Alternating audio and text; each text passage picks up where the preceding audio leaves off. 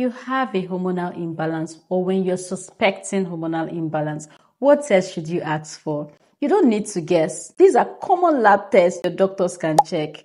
FSH, LH, estradiol, these are done on day 2 or 3 of your cycle. The higher the FSH, it means that you have low ovarian reserve. Then AMH, anti-Mullerian hormone, it gives a rough estimate of your remaining egg supply or of your egg supply.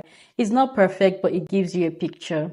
And then you can do TSH or free T4, that's your thyroid stimulating hormone. This is to check if your thyroid is functioning well. Another test is prolactin test. You want to check if it's high. And then the total and free testosterone, which is the male hormone, and also DHEAS. And the last test I'll be talking about today is progesterone. Progesterone is typically done 7 days before your next cycle, which is often around day 21 of a 28-day cycle.